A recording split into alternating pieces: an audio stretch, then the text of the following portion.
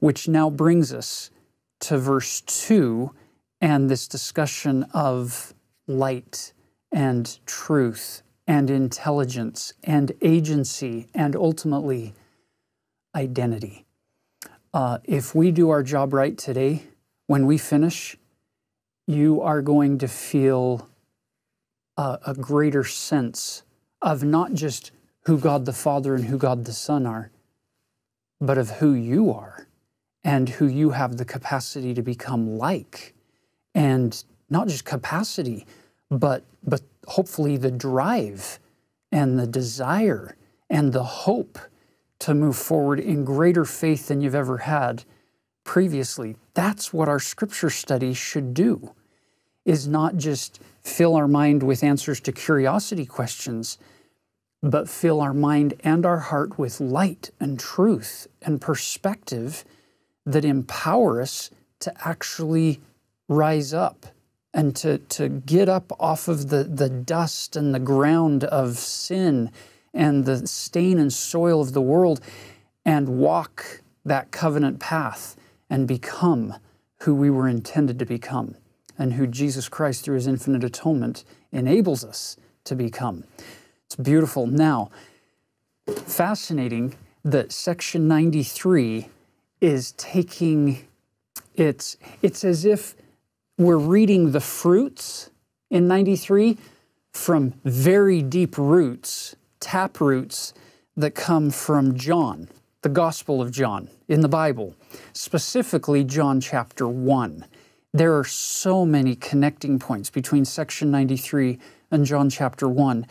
In my opinion, to really, if you want to understand section 93 better, it would be worth your time to read John chapter 1 side by side with it as you go through this particular lesson. John 1 is actually one of the powerful chapters in Scripture. And you got these beautiful phrases from John. We should just read some of them and talk about what is John trying to teach people about the character and nature of God, which is also what's going on in D&C 93. And why is God revealing His character and nature? He wants us to have faith in Him and to give us a standard that we can look to and say, I can become like that. I, through the grace and power of God, can also develop a similar character and nature. Isn't that a simple yet extremely profound concept?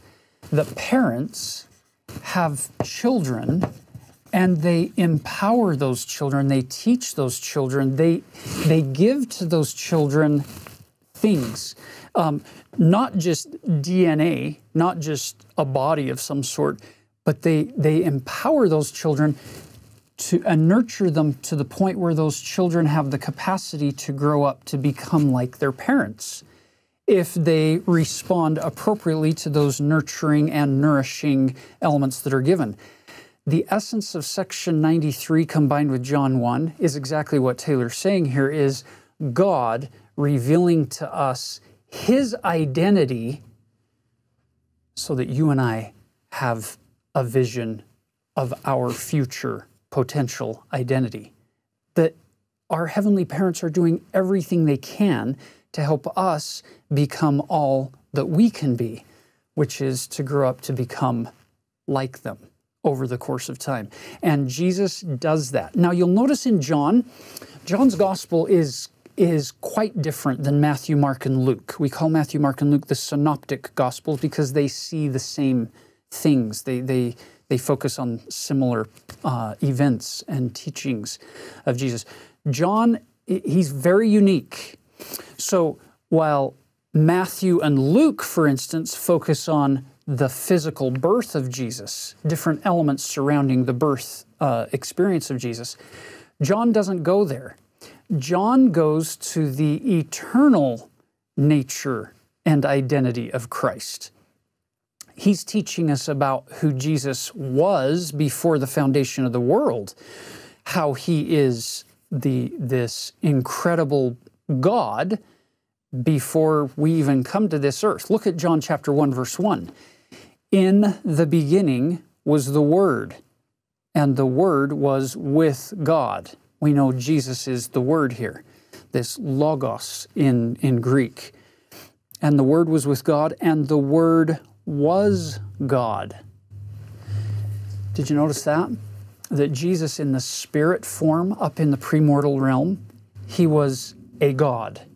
He wasn't, he hadn't come down to the earth, he hadn't lived his mortal life and been resurrected yet, but he's considered a God. Under the direction of the Father, he is the one who creates all things. Notice verse 2 and 3. The same was in the beginning with God. All things were made by him, and without him was not anything made that was made. The way that the Book of Mormon refers to this is King Benjamin, in his speech, calls Jesus the Father of heaven and of earth. Through the creation, he engenders new life in all of these things that we see in the heavens and in the earth. So the Son of God takes on this new role as the Father of all creation. That our Heavenly Father delegates to him this responsibility or this right and privilege to do this creation. And then you'll notice in verse 4, in him was life, and the life was the light of men. And the light shineth in darkness, and the darkness comprehended it not. And then John shifts into the experience with John the Baptist and this experience of Jesus being baptized. And so those same themes and those same ideas of light and life and darkness and Jesus doing all things that the Father has commanded him to do, whether it be creation or whether it be being baptized, that he's doing exactly what God wanted him to do and asked him to do, and because of that, Jesus is growing. Now we get these really lofty doctrines coming to us in section 93 in more clear ways than anywhere else in Scripture, in my opinion. So we see in John that he describes Jesus as the Word. And this is a powerful way to describe God. Now, there's many ways to describe God. In Greek, the word is logos, and this shows up all sorts of interesting words in our language. And anciently, the word logos meant word. It also meant reason or intellect or understanding, even science and learning. For example, you might find words like this today, biology, where at the end of the word, bios means life, biology literally means the study of life. And all of that is based on the words that we gain of truth and light knowledge. And since God is the Word, he is the totality of all things. He is the Alpha and Omega. He is the author and finisher of our faith. And so he invites all of us to delve into his Word so that we can know the Word. I find it significant that D&C 93, it wasn't a revealed painting, even though I love art. What God revealed here to define more fully who he is for us was done through words. And I think we can glory and find joy in the fact that God delivers his word to us, both in written form and in the enfleshed reality of his Son, Jesus Christ. That's beautiful. If you look at the English form of this concept of a word, how do we use words? What format do they, or what function do they fulfill for us? Understanding that the Greek word logos has, if you look this up in a Greek lexicon, it has dozens and dozens of possible meanings, and word is just one of many interpretations and meanings of the word logos. Look at the way it sits in John chapter 1, verse 1 in the King James Version. And understand that Joseph Smith, there's a JST footnote there that takes you back to the appendix. that gives you a slightly different view of verse 1 through 34, the entire chapter. He's changed some significant things throughout here. But the way it sits in the King James Version, notice, let's look at the way people communicate. Here you have person A and you have person B. Person A wants to communicate something to person B. They have either a thought or some sort of emotion or feeling that they want to communicate. What do? Step one, they encode that thought or that feeling into some code, some way to be able to transmit it. Then they speak it or write it or draw it or portray it in some way, and often they use words to communicate what's in their head or in their heart with the other person. Those words or those pictures or those ideas come to this other person, who then sees or hears and then decodes what they've seen or heard. And if communication has been effective, then what was here ends up over here. What is the go-between? What is the main form of communication? It's words. What if this is Heavenly Father and this is you? How does God communicate His lofty ideals and His feelings for us? How does He communicate with us traditionally? It's through His Son, the Logos, the Word of God, who was with the Father in the beginning. He sent His Son to be this. You want to know what God wants? Just look at Jesus. Follow Jesus Christ, and you'll know what God the Father was trying to communicate to us all along, at any phase. The way, I am the way, He tells us, the truth and the life. No man cometh unto the Father but by me. There's not a back door through this process. So with this foundation of saying, okay, Jesus is the pattern. The Lord Jesus Christ is my exemplar. He marked the path. And He is the only source of life and light for me moving forward. With that foundation from John chapter 1, now let's jump into Doctrine and Covenants 93. Look at verse 2. This should sound familiar. So to finish off verse 1, they shall see my face and know that I am. And there's something else they're going to know. They'll know that I am the true light that lighteth every man that cometh into the world. The light of Christ permeates all space, we learned from section 88. And now you get the clarification even further that it lighteth every man that cometh into the world. Everybody gets a portion of the light of Christ. And you'll also know that I am in the Father, and the Father in me, and the Father and I are one. You get this beautiful, beautiful unity of the Godhead that is described in John, the Gospel, and throughout the New Testament and the Book of Mormon, and now you get Him describing it here as well. He says that I am in the Father, and the Father in me, and I and the Father are one.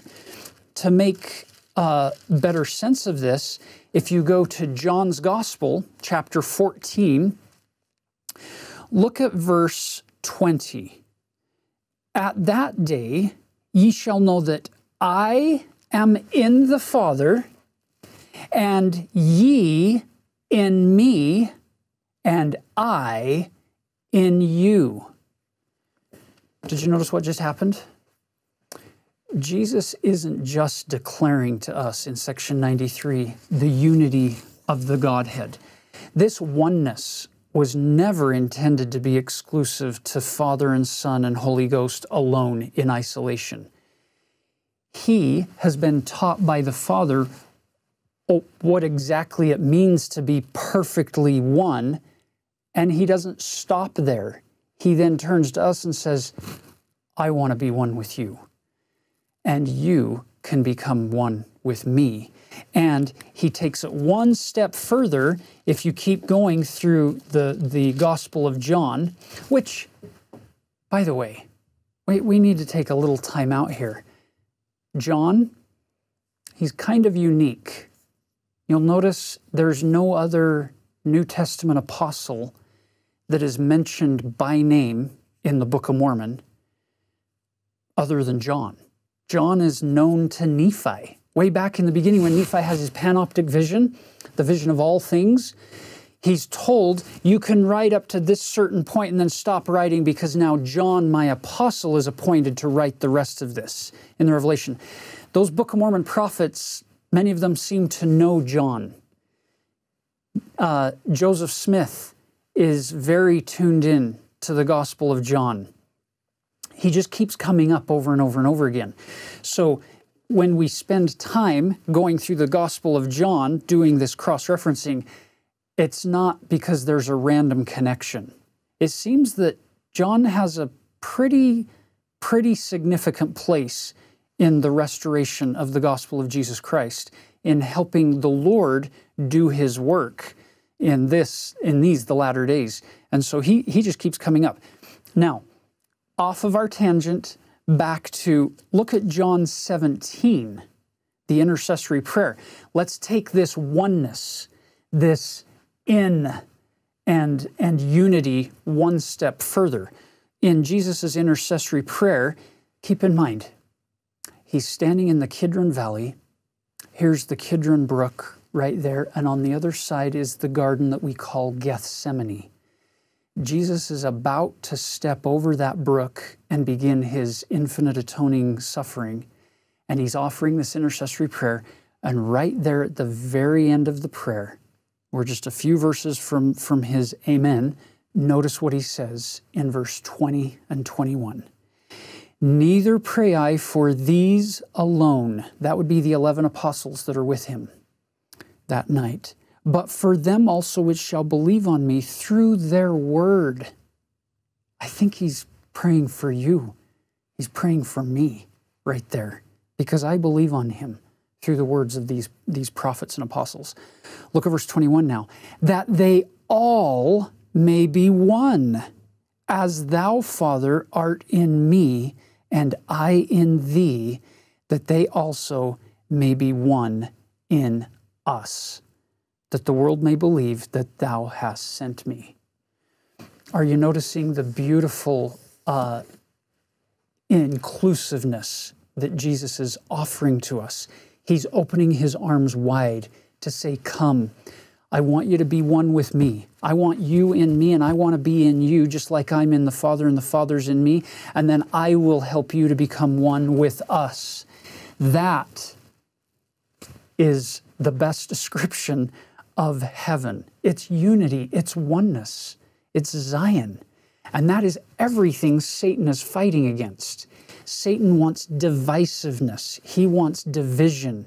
He wants class distinction. He wants warfare and contention. He does not like unity.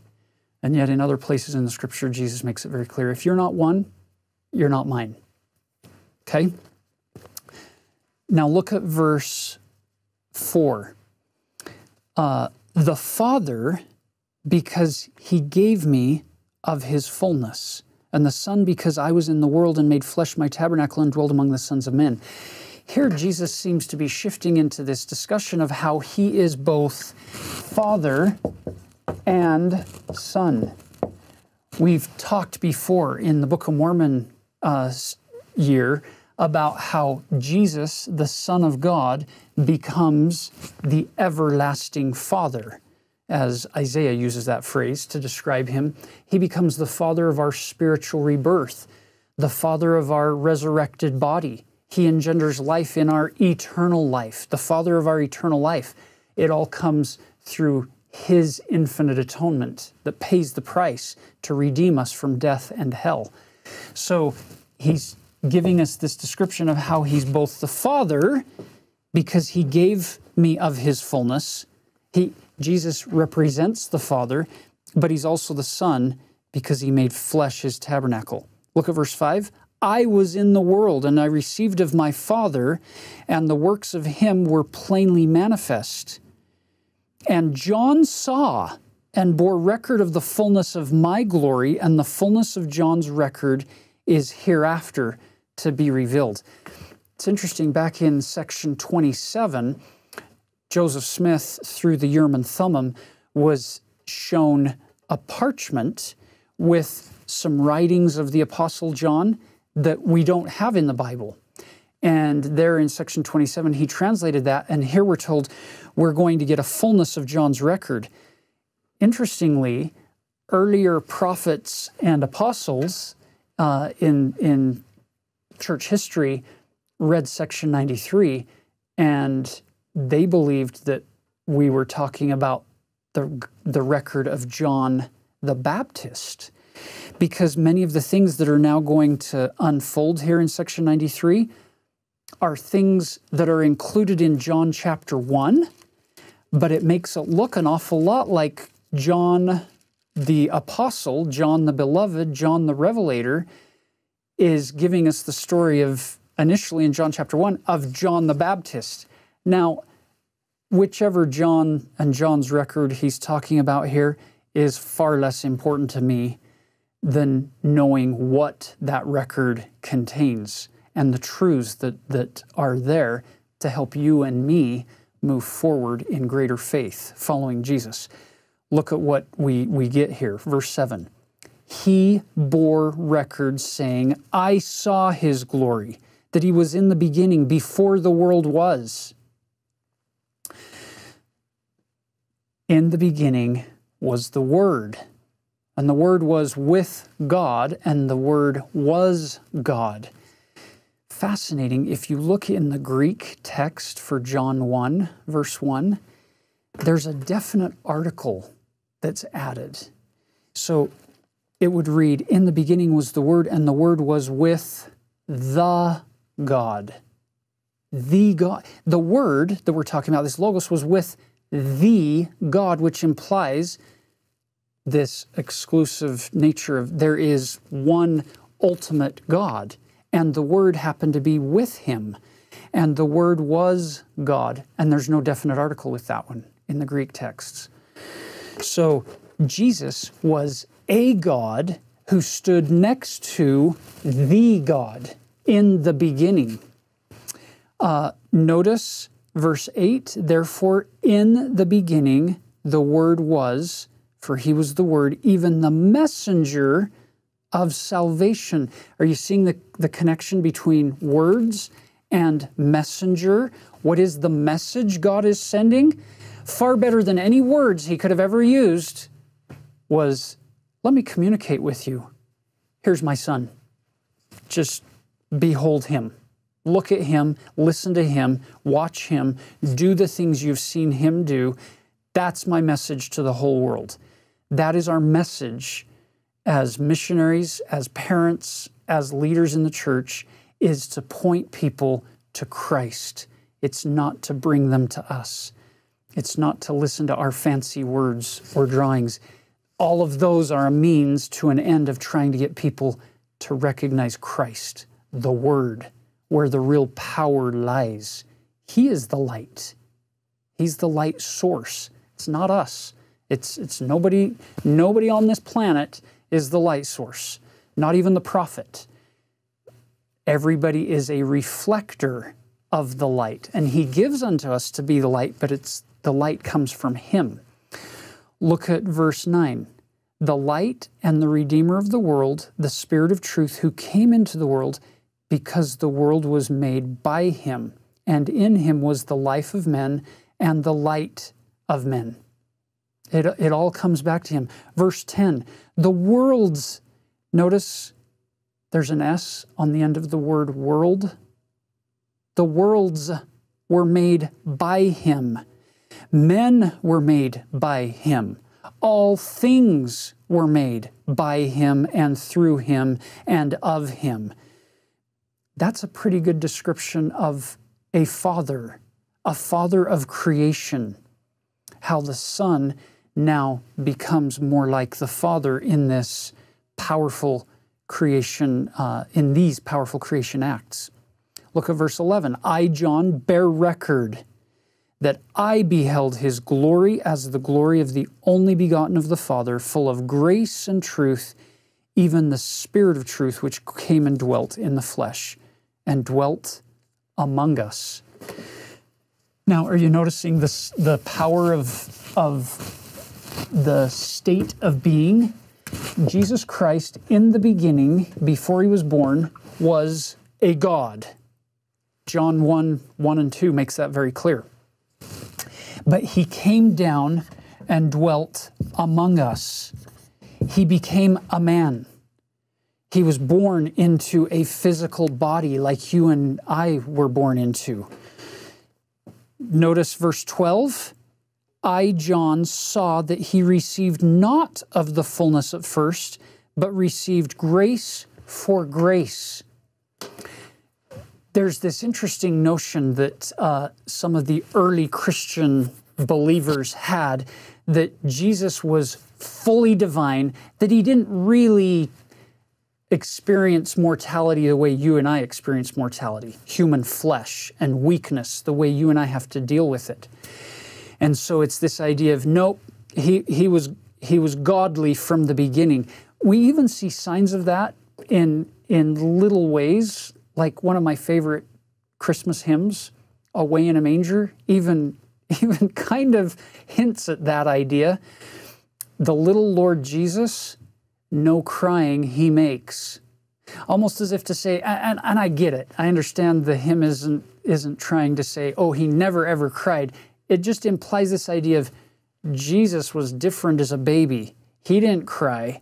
He was perfect, as if a little baby crying is a bad thing. I hope you're comfortable with the fact that when Jesus was born into that little tabernacle of clay, being held in Mary's arms as she coos him softly to sleep, as she feeds him, as she has to take care of changing diaper and protecting him, that little baby doesn't know he's the Son of God. That little baby doesn't know that he created this world and worlds without number out there. That little baby doesn't know that he's going to grow up to wear the ultimate crown of exaltation, because first he would wear a crown of thorns and carry a cross and suffer for us. That little baby didn't know any more than you knew when you were that age. This is unique. Section 93 is unique in teaching the dual nature of Christ, his identity, that from God the Father, he inherits all of these godly attributes, and from Mary, his mother, he inherits all of the humanity that you and I know oh so well. That he has to grow. Notice verse 15. Because verse 14 told us he received not of the fullness at the first. This is what we call the condescension, where he sheds all of that power, all of that knowledge, all of that ability comes through a veil of the same veil you and I come through, and he begins the same way you and I begin, as a little, innocent, helpless baby, this infant. Look at verse 15. I, John, bear record, and lo, the heavens were opened, and the Holy Ghost descended upon him in the form of a dove and sat upon him, and there came a voice out of heaven saying, this is my beloved Son. So now we go from his birth to age 30 at that baptism when the Holy Ghost descends upon him, and we hear this glorious manifestation from heaven, this is my beloved Son. By the way, there is nobody, and I mean nobody, who can bear a more powerful testimony that Jesus is the Christ, the Son of God, than God himself. So it's there at the baptism at around age 30 with John that we are told, this is my beloved Son. Make no mistake about it. Look at verse 16. I, John, bear record that he received a fullness of the glory of the Father. And he received all power, both in heaven and on earth, and the glory of the Father was with him, for he dwelt in him. So from birth to age 30, Jesus had to do some growing and progressing over time. And section 93 describes that. Look at verse 19. This is, in my mind, the thesis statement for the entire Doctrine and Covenants. I believe, and this is just little old Tyler's opinion here, but I believe that verse 19 is the nutshell thesis statement for everything that we're reading this whole year in the Doctrine and Covenants. I give unto you these sayings. Now I get it. We're talking about section 93 here, but for me, I'm extending it to the entire Doctrine and Covenants. I give unto you these sayings. Why? So that you may understand and know how to worship and know what you worship, that you may come unto the Father in my name and in due time receive of his fullness. Did you see it? Here's Jesus saying, I did it. I went from that babe in my mother's arms to that baptism with John, receiving of a fullness at that time, according to John's record. I grew, and I'm now revealing all of these things to you so that you can walk the path that I walked, so you can know how to receive of the fullness of God that I'm promising you. Verse 20, for if you keep my commandments, you shall receive of his fullness and be glorified in me. Did you notice that qualifier? We're never glorified outside of Christ. We're never glorified on our own merits alone. That's impossible. It's glorification in Christ. As I am in the Father, therefore I say unto you, you shall receive grace for grace. Now, let's talk about those words, grace for a moment. If you go back, that's not the first time you've seen that. Look across the page again, back over to verse 12. I, John, saw that he received not of the fullness at first, but received grace for grace. The word for is interesting here because Jesus, we're told, received grace for grace. It's almost as if Jesus is giving grace outward, and as he does that, what does he receive in return? He receives grace for any grace that he extends or gives. Look at verse 13 now. And he received not of the fullness at first, but continued from grace to grace until he received a fullness. Are you noticing? Remember this growth and progression? He grows from level of grace to level of grace, and how does he do it? It's by extending grace. It's by giving grace. It's a very active, faith-filled progression here. It's not a passive, wait for grace to be given to me kind of a progression. Brothers and sisters, I know there are a lot of people out there who want to argue and fight and debate over grace and works and salvation. I love it when you come to a section like 93 where it takes all of that argument and fighting and divisiveness and just sets that aside and doesn't even pay any attention to it and just says, look, let me just tell you how it is, how Jesus grew and progressed, because it's the same way that you're going to grow and progress in life. It's grace to grace that you grow. And how do you do it? It's by extending grace. It's in how you live your life and how you treat others and how you treat yourself and how you treat God. It's these extensions of grace that cause this progression to accelerate. Notice what happens when you and I follow this example of Jesus growing from grace to grace as we, to use his words, we receive grace for grace.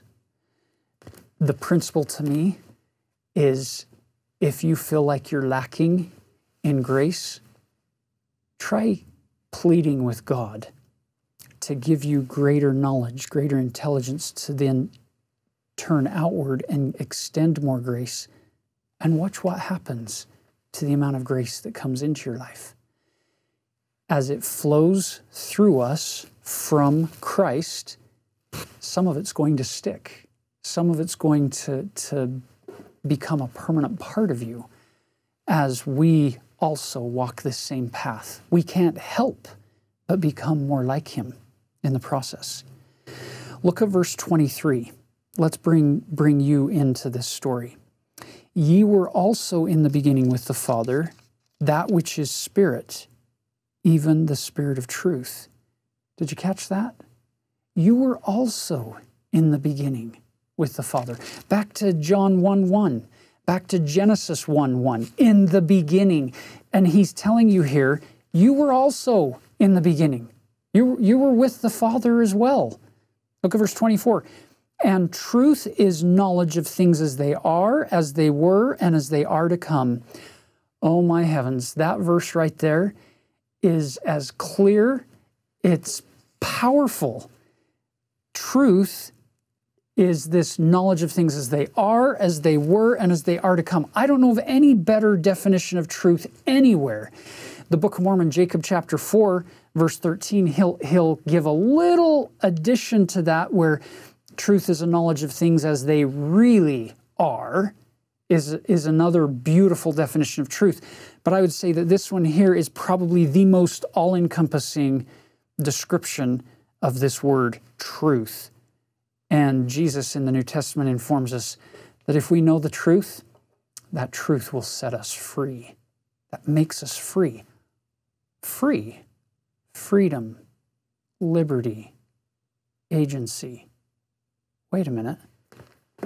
The more truth I know, the more I study things as they were, as they are, and as they are to come, the more freedom I have, the more agency I have, the more liberty I have to grow and develop and to extend more grace than I could before. It sounds like our heavenly parents really do want us to become more like them, filled with power and knowledge and ability. And it all keeps coming back to this truth thing. So as you spend time either as an individual or as a couple or as a family or as a class or as a ward or as a stake, any effort you spend to study, whether it be through a Come Follow Me curriculum, whether it be through a simple scripture study that lasts for a minute or for an hour, it doesn't matter. Anything you and I do to learn more truth, things as they really are, things as they were, as they are, and as they are to come, then we are empowered to now act based on that truth. What's the opposite of truth?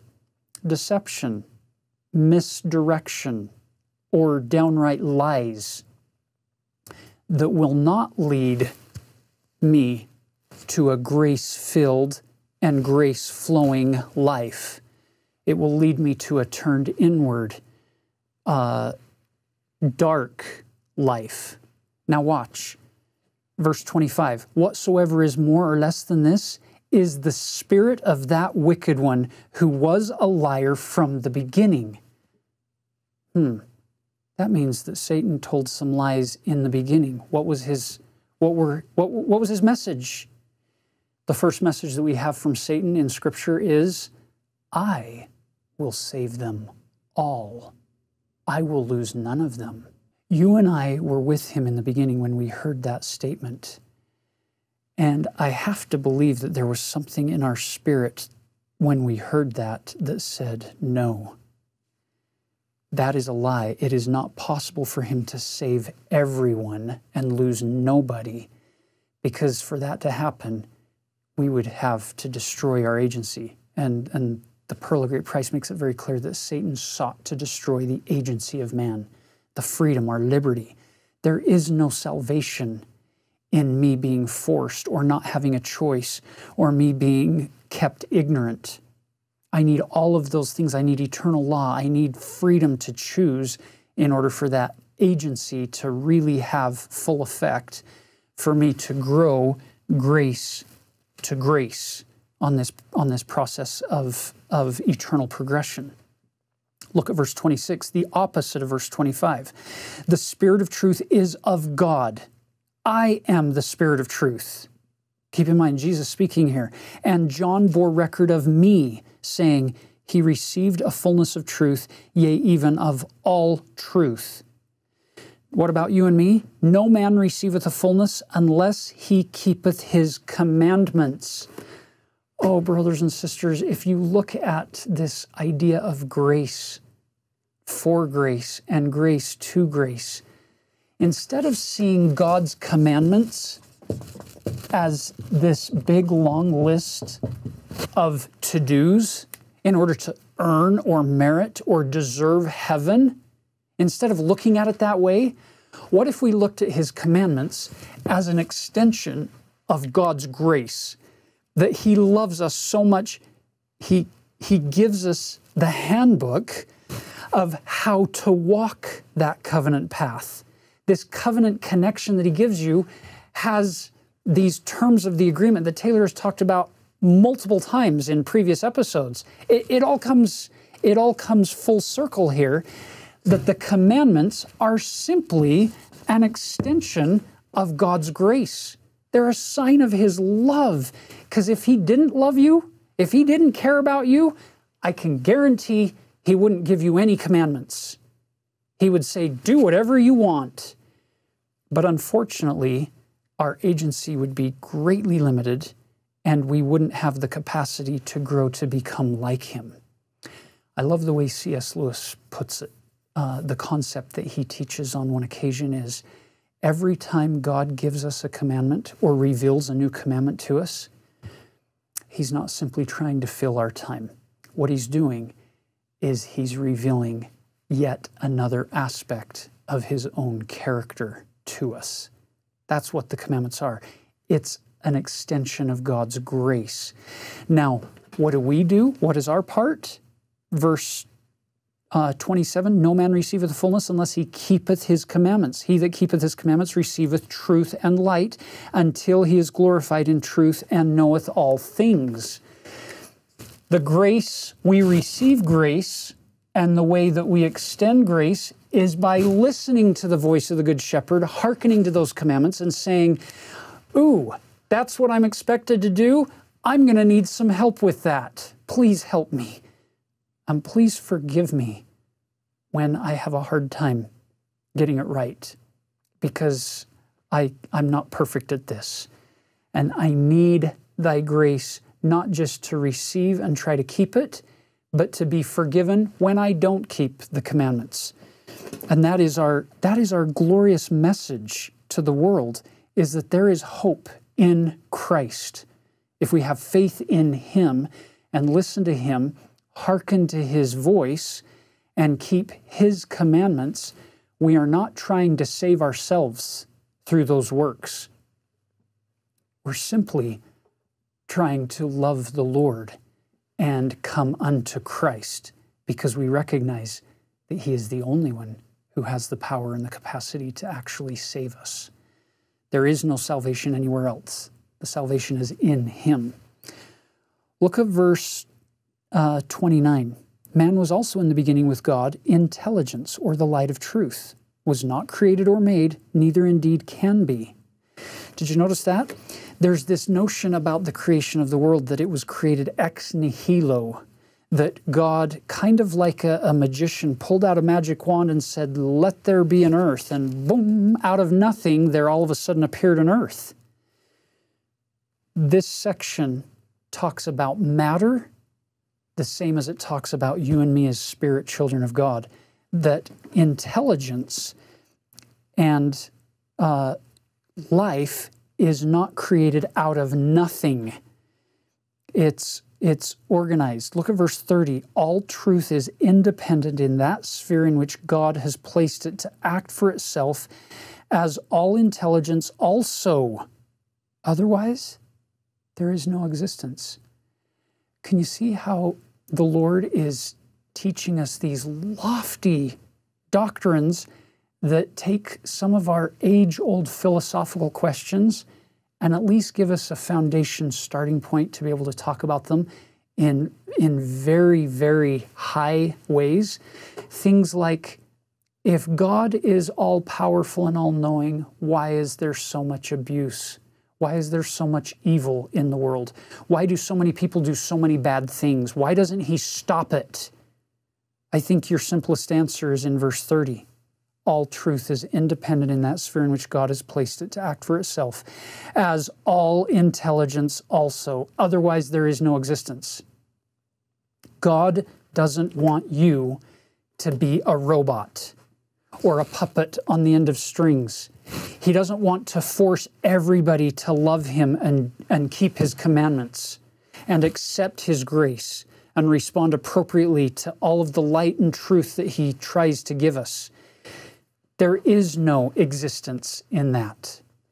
The true power of this life is the fact that Jesus performed an infinite atonement to make up for all of the wrongs and all of the missteps and all of the poor choices people would make using their agency, but now giving you and me freedom to exist, to live. Verse 31, here is the agency of man. Oh, and by the way, with that agency comes accountability. And here is the condemnation of man, because that which was from the beginning is plainly manifest unto them, and they receive not the light. Have you noticed how uncomfortable it can be at times to open your eyes to the light when you've been in a dark place? It can hurt. And sometimes human beings prefer to walk in the dark rather than to walk in the light. And they use their agency to keep that cloak of darkness rather than walking in the light. Verse 32, every man whose spirit receiveth not the light is under condemnation. There are people who say, I don't believe in God. But it's the same argument in this context of somebody saying, oh, I don't believe in the sun. I don't believe in the sun. Whether you believe in the sun or not, it doesn't change the fact that the sun is in the heavens and that the sun is shining light onto the world. I don't have to live my life according to the truth that that light reveals for me. That's my choice. But if I want more power, if I want more freedom, if I want more agency, the grand irony is I need to simply live more according to the light that has been given to me from heaven, called the commandments. Look at verse 35. The elements are the tabernacle of God. Yea, man is the tabernacle of God, even temples. And whatsoever temple is defiled, God shall destroy that temple. It's a pretty powerful concept tied back into something that Paul taught in the New Testament when he asked the question, what? Know ye not that ye are the temple of our God? If you look at all the stories involving Jesus in the temple of Jerusalem, and you look at that temple as a physical symbol for what God is trying to do with me and with you, those stories take on a little more meaning. The cleansing of the temple, think about that as the beautiful repentance process where we have to let Jesus in for Him to then be able to get rid of things out of our life that are defiling us, that are preventing us from growing from grace to grace and progressing along the way, and then letting things into our temple or bringing things into our life that need to be a part of it. It's beautiful symbolism tied here. Look at verse 36. The glory of God is intelligence, or in other words, light and truth. My dear wife will often say to the children, making bad decisions makes you lose intelligence. It's going to make you less capable of understanding things the way you need to understand them. It's tied in here. The glory of God is intelligence, or in other words, light and truth. If you want more truth, if you want more life and light and intelligence, then you cleave unto that which you've already received from Him, the light that you already have. And my favorite use of this particular analogy of growing from grace to grace through the process of time is the fact that you and I don't need to be discouraged if we're there because we're not here. All God wants you to do is grow from grace to grace. That's the next step. That's all. That's it. We don't need to be overwhelmed. We don't need to be a person here looking down on others or looking up thinking I'm not that good. It doesn't matter where you are on this scale. All God wants you to do is to cleave unto that light and intelligence and truth that God has given you. And as you do so, your capacity grows. As your capacity grows, your ability to understand higher concepts and repent at deeper levels becomes a possibility. You become more and more and more like Jesus. And as you become more like Jesus, you become more like God, the Father. And you become more one with them, and you get more of their glory. Verse 37, light and truth forsake that evil one. Now, let's go back to the very beginning of your life, birth. Verse 38, every spirit of man was innocent in the beginning. And God, having redeemed all men from the fall, men became again in their infant state innocent before God. You'll notice we're born into heaven as spirit children of our heavenly parents, and we're innocent, and then we grow. And some would say, well, wait, so does that mean we could sin up in heaven? Well, apparently so, because a third of the hosts of heaven sinned so terribly that they lost their first estate and were cast out of heaven. And it's probably not the case that only a third of them sinned ultimately and the rest were perfect with zero problems. Because it seems that up in heaven we had agency in that sphere. We were born innocent, and then we experienced some things, and we look forward to Christ's atonement for our redemption. And then we come to this earth, we're born into mortality, into this physical body, and notice he says, in their infinite state, we became again innocent before God. These little babies, they're innocent before God. Sister Joy D. Jones, in the April 2021 General Conference, she gave this amazing talk about primary children and about how children were never of secondary importance to God. They're always of primary importance. That's why we love the name primary. But then she talked about this beautiful notion that God grants these children this little phase of life where Satan has no power to influence them. For those years where they're not accountable, where they can be taught and trained and given the seeds of true discipleship, and they're safe from him and from his temptations. Then look at verse 39. And that wicked one cometh and taketh away light and truth through disobedience from the children of men and because of the tradition of their fathers. Did you catch that? Once we become accountable, Satan enters the picture. And he is encouraging us at every level, mentally, emotionally, psychologically, physically, spiritually, on every level. Satan is trying to get us to disobey. Why? Could any of you go to the local store and and go and buy a little device that you put batteries in, and when you click the button and then you point it at somebody, it shines darkness. Can I use the word shine with darkness in the same sentence? You understand what I'm saying. How many of you would go and buy such a prank gag toy? A flash dark. Something where you could shine darkness, where people all of a sudden couldn't see whatever it is that you're pointing at. It takes it away. There is no such thing as a flash dark. It's impossible, because darkness doesn't exist independent of anything else. Darkness is simply the absence of light. Do you understand that Satan doesn't have such a tool to shine darkness on your soul? He can't take away your testimony. He can't take away your love. He can't take away grace. He can't take away light and truth from you.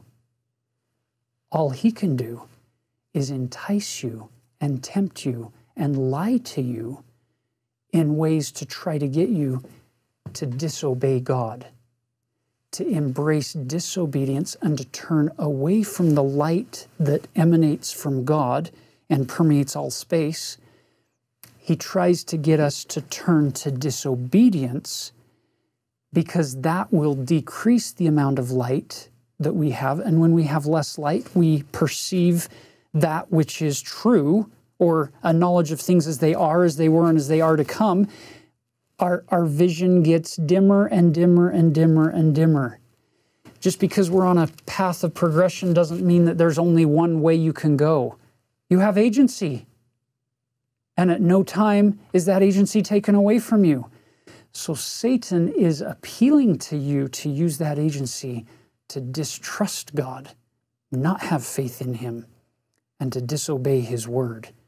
Everything that we read back in verse 1, Satan has a counterfeit, an opposite of every single thing in that list that God wants us to do. So here he tells you in verse 40, I've commanded you to bring up your children in light and truth. And now the rebuke. It comes first to Frederick G. Williams, then to Sidney Rigdon, then to Joseph Smith, then to Newell K. Whitney. And Taylor talked about this at the beginning. It's all about a God, a father, who knows how to raise children perfectly. And he's saying, you four leaders of the church, our first presidency and our bishop in Kirtland, who are here listening to this revelation, let me teach you how to be a better father.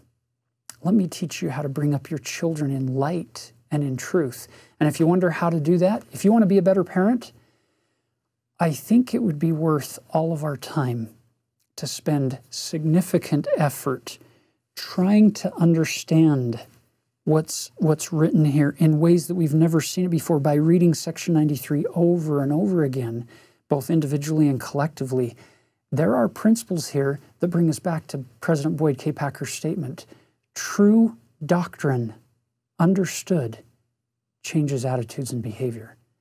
If you're struggling with a child or with a family member or with a ward member because they're making poor decisions, perhaps rather than spending a lot of time focusing on behaviors that would fix those poor decisions, we would recommend that you spend more time focusing on what are the doctrines that, if they understood them really well, would have the greatest impact to motivate them to turn towards the light, to seek more truth for themselves, to activate more of their agency, and to move forward in greater faith. Now, by the way, look back at verse 39. There was a second thing that can cause us to take away light and truth, that can cause us to be engulfed in more darkness. It's not just the devil tempting us to be disobedient. There was a second thing in there. It can also be because of the tradition of their fathers. I can't tell you how many people I met on my mission or in my life who would say things like, you know what? My father was this, my grandfather was this, and I'm going to be this, whatever this was. And it's just the tradition of the fathers or of the ancestors that make it so that I'm not going to seek, I don't want to rock the boat, I don't want to change anything. It's fascinating to me how many people will claim that they won't progress on the covenant path because they don't want to offend their father or their mother. There's a grand irony here. They're so worried about what their father might think that they're totally closing their mind off and disregarding what their everlasting Father, the Father who originally gave them life, as well as Jesus Christ, who becomes their adoptive Father through making these covenants with Him through baptism and the gift of the Holy Ghost to move forward in faith on that covenant path. Ironically, if people will focus more on honoring this father and mother, in the end, they will bring great honor to mom and dad, to this other level of father, the lowercase father, not the uppercase father. So to finish, look at the words in verse 51. Now I say unto you, my friends. We've talked about this before, and we'll talk about it again, but it never ceases to amaze me that the God of the universe, the God who created worlds without number and holds them in His hand, who has all knowledge, all power, all capacities, that He didn't just condescend by coming down to become a mortal baby like the rest of us came down in these tabernacles of clay, but He even condescends in little phrases like this. I say unto you, my friends. He, the God of the universe, is calling Joseph and Sidney and Frederick and Newell His friends. And by extension, we liken all scriptures unto us. He's calling you His friends. He's begging us to proclaim the acceptable year of the Lord and the gospel of salvation, as I shall give him utterance. And by your prayer of faith, with one consent, I will uphold him. So in closing, as you look at your own life, at your own situation, wherever you may be, the message today from section 93 is simple. The more you will seek truth, study it out in your mind, study it out in your heart, the more you seek knowledge, things as they really are, as they were, and as they are to come, the more power you will have to act. You'll be able to use your agency. And if you use that agency pleading with God to help you to be more obedient to the commandments that He's already given, to extend more grace outward, if you can try a little harder to be a little kinder, be a little more gentle with your loved ones and with your enemies, be a little more forgiving, a little less prone to be offended at a word or at an annoyance. If you can just keep striving to be turned outward in more grace, more of that grace will flow through you. And we finish where we began. In the very first verse, it would make sense to come full circle with this particular section.